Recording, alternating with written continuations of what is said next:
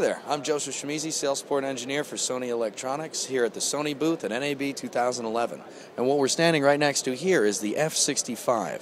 This is now our new flagship product for the Cine Alta camera line for Sony. And this is our 4K camera. And the kind of leading characteristics and specifications that are of note for this piece of equipment is that we are a numerically honest 4K. And by that I mean in the same way that how when we deal with audio, the human ear, we generally hear around 20 some odd hertz. So that's why when we begin to sample audio in the digital domain, we start at 44.1. We need to have at least double the amount of information we want to end up at. With the F65, that approach, that brute force approach to capturing resolution is also used. So the imager we have is actually an 8K imager, in which we take all that data and then sample down to 4K. So our process is always to start higher and lower, not to start with just 4K worth of pixels and then have to engage in an interpolation scheme to be able to work my data to get it back up to where I want to be.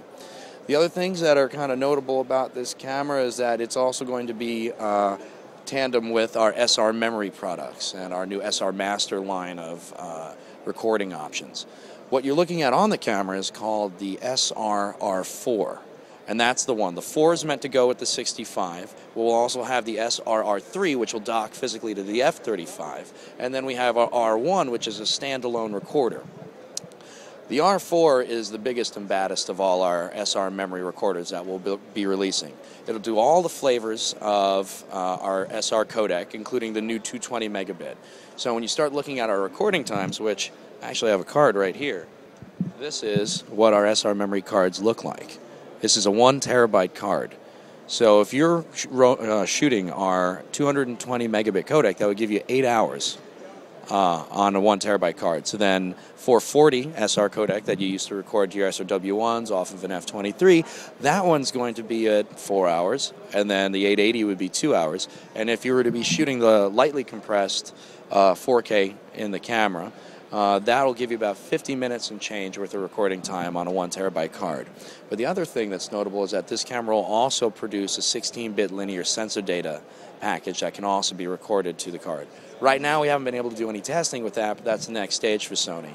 What also next to this is our 4K theater, where we were able to actually take this camera and shoot a 5-minute piece just as proof of concept and to ensure and begin testing our workflow. And so far the results have been very, very encouraging. So with the R4 you get to record linear sensor data, you get all the flavors of SR, and you can also do uncompressed DPX in there. So that's another advantage. And we're still benchmarking the DPX times right now. With the R3, with the F35, you can do the 880, the 440 megabits, and the DPX. And the R1 tops out at 440. More meant to be in tandem with our new PMW F3 camera.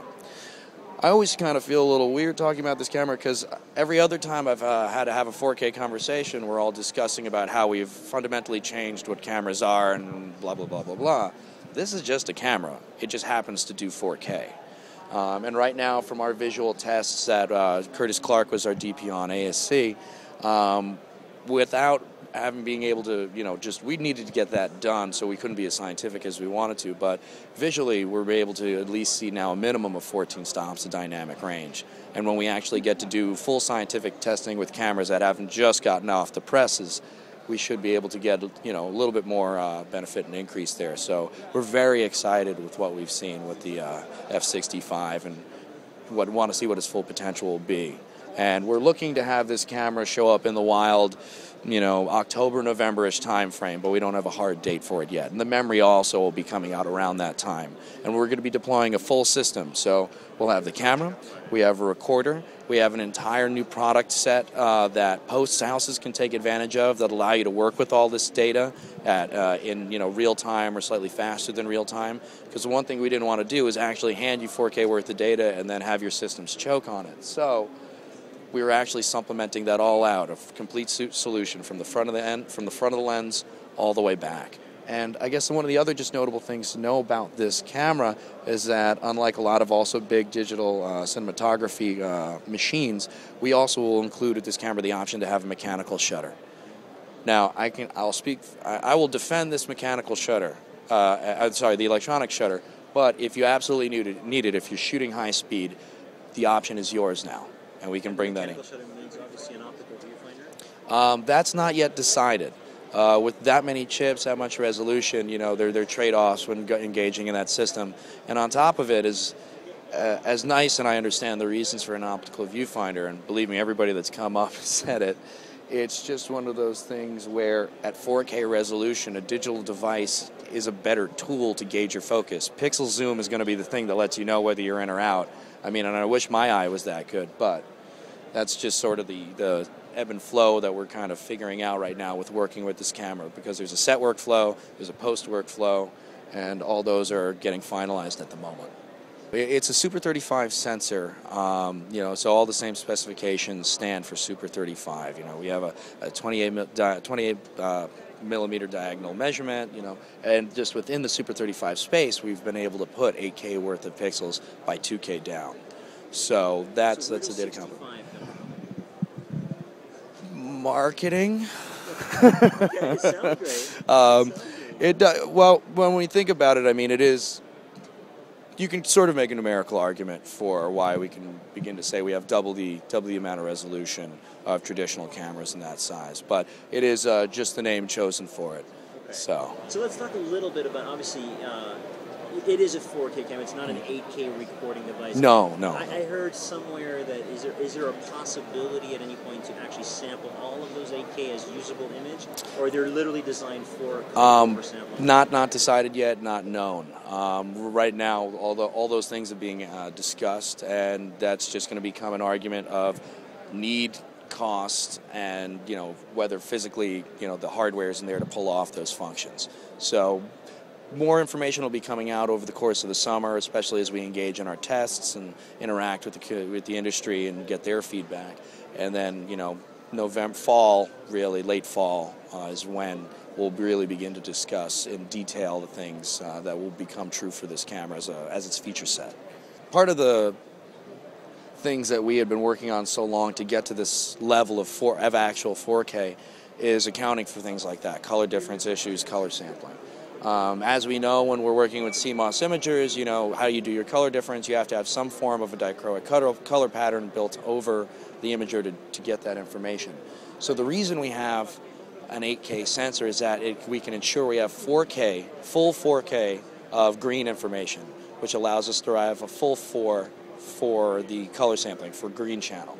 Then what we do is we have a pixel sampling pattern that is different, because you have options on how you clock out your information. You can read horizontally, you can vertically, you can sample a bunch of times, you can sample once. So what we do is we have a new pixel sampling pattern that actually moves, has its own kind of ebb and flow for how it looks at the pixels and samples their data. So what that allows us to do is not only do we have a horizontal resolution and vertical resolution, we're actually now able to derive another line of diagonal resolution. So by taking all this extra data, we can create, we can use it comparatively to look at the blue and red information, which is, you know, physically only 422 on the chip, and then take that math and derive another pixel value so that we can get the rest of the information based on real, you know, based at least on light information, not just based on, you know, really good interpolation algorithm working hard. We can take those numbers, average them together, and add that data back so we can guarantee full 4K green, so a full green channel. This is physically on the chip. This is not signal, and that's something that gets confused a lot. You know, where is my 444 coming from? What kind of 444 am I talking about? In terms of physical color capability in the hardware of the chip, this is a 422 imager, which, if you go out and look comparatively at all the other imagers out there, this is the highest amount of color sampling that's currently built into an imager. And that's like energy efficiency, entropy efficiency, light in, light out, how much color, you know, how many filters do you have, how much can you derive. So that's just data at that point. So once we can manipulate that data, and since it's so rich, I am absolutely, you know, the green channel, 4, full, topped out, you're not going to be able to derive better data. And then with this extra, we have the 2.2 physically on the chip, we can work the math then, and again guarantee a very high quality, full 444 signal that we can supply later down the line. And then that's the number that we end up dealing with in post, and that interacts with our monitors. So talk a little bit about, I mean, you intrigued me with this 16-bit raw output. Yeah. So this would be obviously undebayered data. How is that going to be handled? How is that going to be debayered?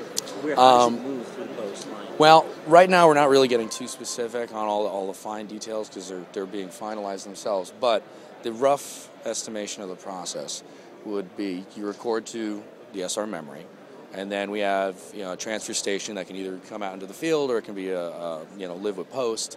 That would then transfer the data into your post environment. Because the thing is, our cards, the SR memory, is 5 gigabit sustained data transfer rate, and at a 1 terabyte, you don't want to overwhelm anybody's post environment with that much data. So we have this little blade 1-rack unit device that you can put into your post environment, and the cards will go in, and it'll allow you to have 10 gig transfer speeds. So if you need to get into your fiber chain that way, that'll be the device that allows the cards to get into your system at speed, so you don't have to pay that penalty for having that much information. The other kind of cool thing for that unit will be that it can sit right on top of any of our SRW decks, like our 5800/2. And with that, via the 10 gig E connection, I can now also put the card in and dump my data down to an SR tape. So SR now is a videotape, but it can also now serve as a data tape, similar in function to how LTO works. So if you have that infrastructure, we didn't want you to have to reinvent the wheel, so now SR can have that functionality added back to it. So that's a great answer. SR codec, obviously it's very, very high quality. Mm-hmm. Is it ever going to be licensed to anyone else? Like, will you be able to transport it to any other usable media other than Right now, in terms of like how our 220 megabit codec, which is new to the SR family, it's our SR Lite.